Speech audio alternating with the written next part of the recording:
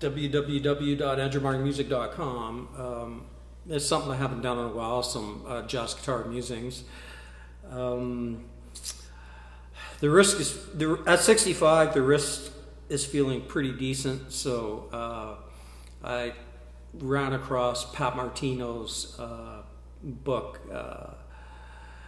Linear Expressions, I think that's what it's called, and he has 5 activities in it. And I'm going to use the key of G, 2-5-1 here.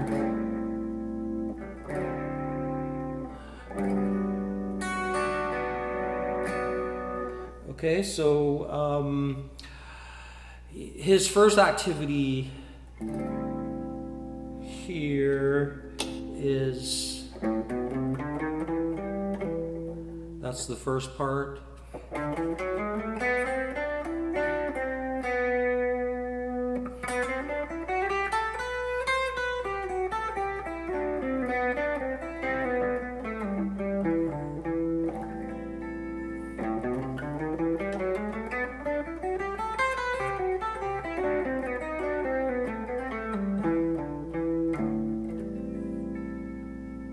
Okay, so his approach here is to use A minor over the 2 and the 5, and then the relative minor to G, so E minor.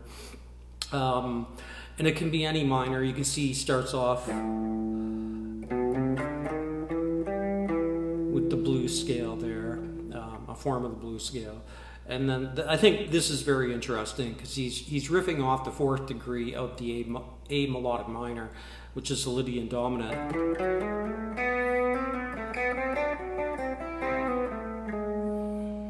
Okay, so, and then I think the color really comes here.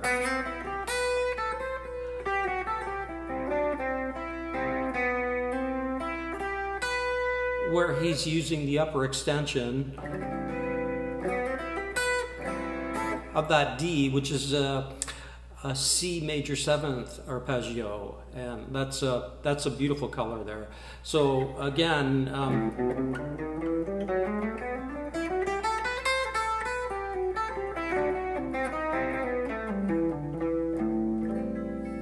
okay, a little bit sloppy. That's who I am. Okay, so that's the first activity.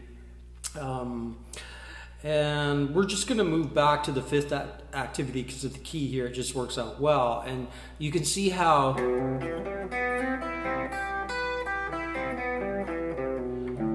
that upper extension C major 7 arpeggio is really the meat and potatoes of this, in my opinion. So the 5th activity goes like this.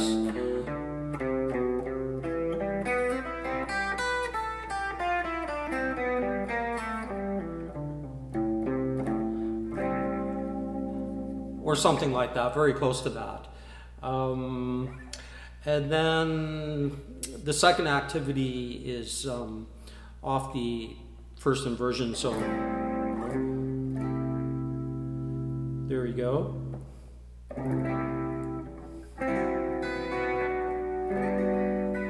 So you have a 2, 5, 1.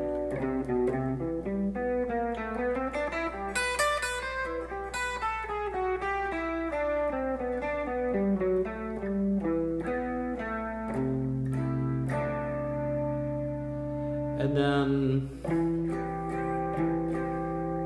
2nd inversion, you get this, and that goes like this.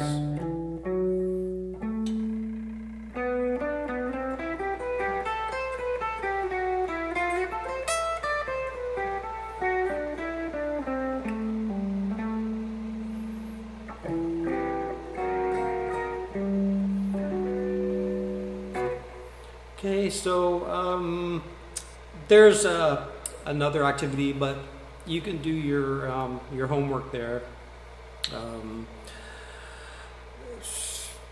Basically, what I want to try and do here is take the idea and the concept and attempt to start to make it sound musical. So I did a loop here of D A minor 251. As always, Fire the bass player, but I'm going to try and take some of his ideas and try and make it somewhat musical. Will it be like jazz? Beginner jazz. Okay, so here we go.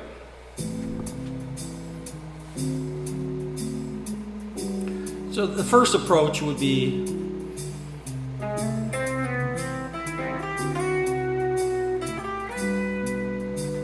typical approach.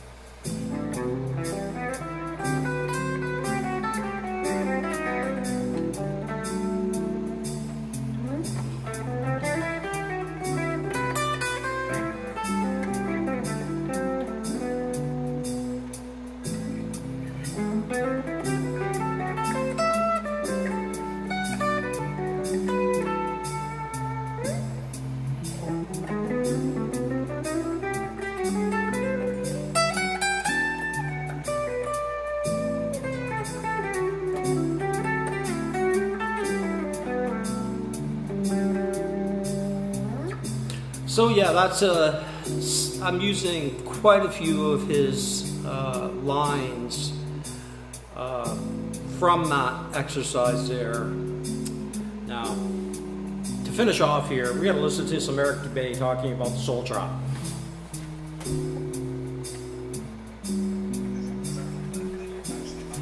Apparently, Eric likes himself, and he wants to stay himself. He doesn't want to go back to source and lose his self-identity. It is what it is.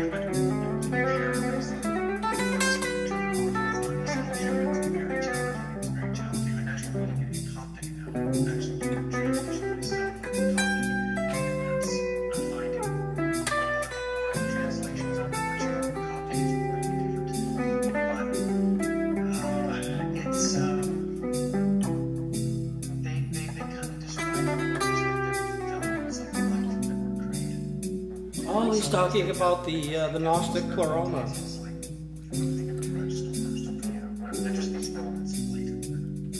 You know, I'm a metaphysical dualist. I think, like, I'm fond of the Samkhya. The irony here is Samkhya was basically an atheist school of ancient Vedic teaching, but they separated Purusha and Prakriti. And I don't like the fusion. I don't like the non-dual fusion, even though that's supposed to be the pinnacle of the Vedas. I think the Samkhya's were right that there is an inherent dualism within reality that human beings are never really going to figure out. Well, certainly not through science.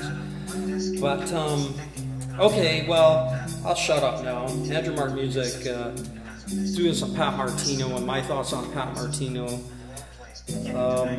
Happy that I could still do some scalar playing. And listening to some woo.